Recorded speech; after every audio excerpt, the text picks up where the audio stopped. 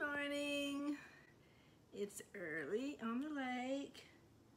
There's no yardmen around because it's Saturday. No air conditioners are on. So right now it's nice and quiet. And I wanted to show you how we finished the top. And I got it all cleaned up from the gel pen. And it's dried, all the little dots are dried. So now I'm ready to start the inside, which means this is the most awkward thing I have ever done. And I've got these little things that I've decided to put underneath this to keep it from getting scratched and to keep it from making noise. Now if we can just get this lid to stay open while I work, and we'll see how this works. I'm gonna see how I get my lights around. I'm gonna say goodbye for just 1 minute because I gotta get my camera set up. But I wanted to show you how it looks. It looks really good. And I hope you're up this morning. Well, I guess it doesn't matter whether you're up or not, does it? Okay. Now we're going to start gridding the under of the toilet seat, and I don't have my design in front of me. I'm going to try to remember. I just know it's two pointy things that come down almost to the middle, and one this way.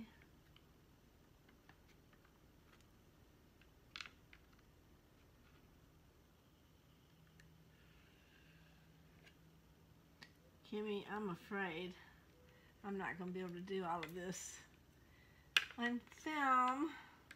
I've got to go find the picture. Let's see, I know it does this. This is the little triangle-y design that comes down like this.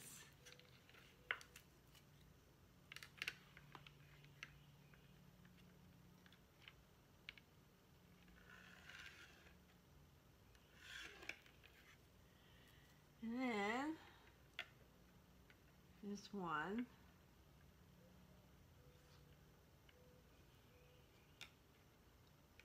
It goes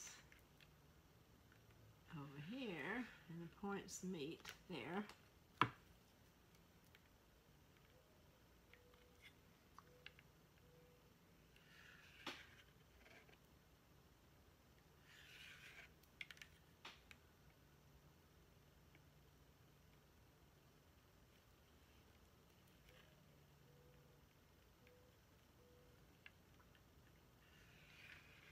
Then I have to do the stripes. I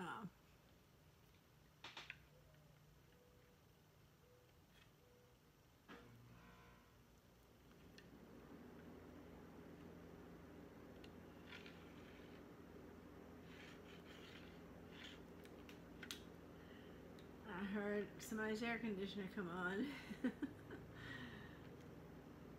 Down here in the south we have central air conditioning. On the outsides of our houses are these humongous compressor things that make a lot of noise when they come on. And unfortunately for me, my studio windows are right outside those compressors. I honestly think this is not exactly like the design. I think it was a little more off, but so Kimmy, I'm going to pause and maybe grid most of this and then come back. Well, I've got it all gridded, and I was using this really cool see-through ruler that's really flexible because this lid is not flat, it curves.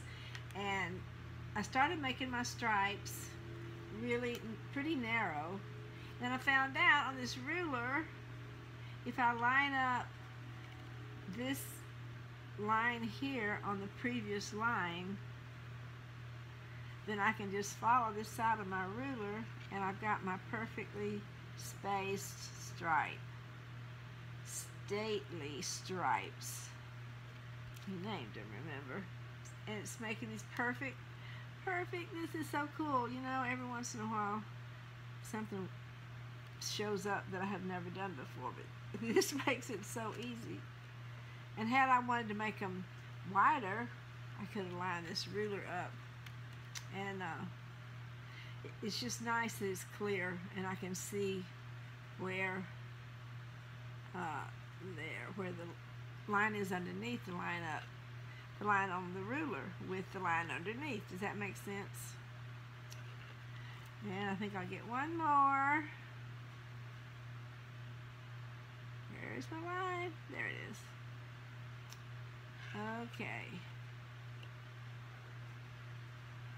And all I have to do is continue that little line all the way to the end over there.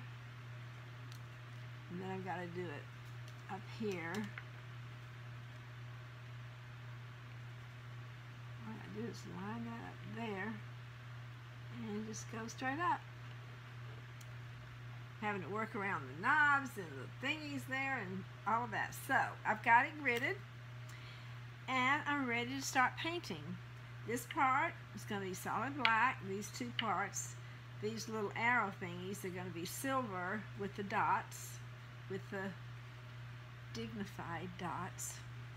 I think I said dignity at one point in one of the videos. I don't know. And I also think I said I had 3 daughters before I had Cinnamon. I only had 2 daughters before I had Cinnamon. Cinnamon made the 3rd daughter. There, I fixed that. I have to fix something every time I come back on camera, because I can't undo these things, you know, or at least I don't know how. I guess I could blip them out, but that wouldn't have made any sense. So, okay, I'm going to get my paints ready, and then we'll start the painting process.